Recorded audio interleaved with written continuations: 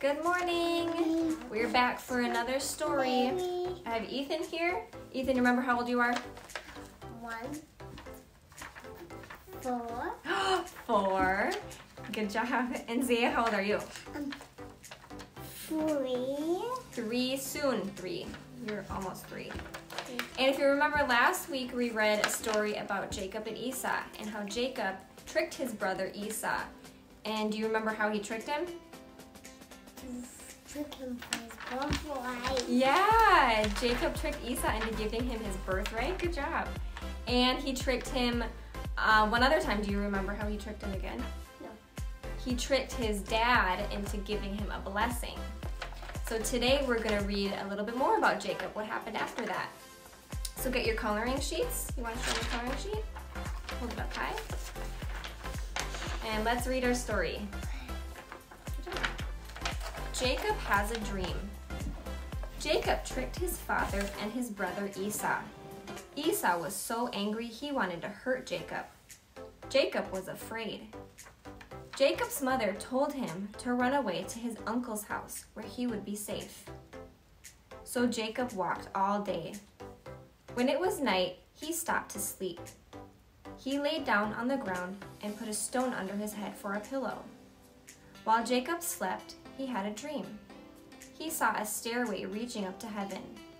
He saw angels on the stairway. They were going up and down. At the top of the stairway, Jacob saw God.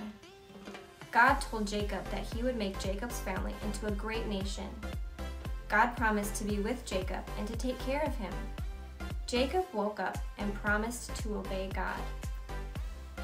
Okay, I'm going to quiz you guys on the story, see how well you were listening, okay?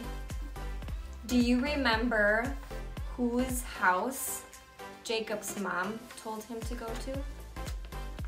Do you remember? No? Do you remember, Zaya? Because His uncle's house. uncle's house. Yep, she told him to run away to his uncle's house. Do you remember on the way to his uncle's house, do you remember what Jacob had a dream about? Yeah. Yeah? How about, do you remember in Jacob's dream, do you remember who was going up and down the stairs? The angels. The angels, good job. That was his dream? That was in his dream. Yep, he had a dream about that. And what did God promise Jacob in his dream? No. To take care of him and to be with him. And then at the end of the dream, when Jacob woke up, he woke up and he promised to obey God.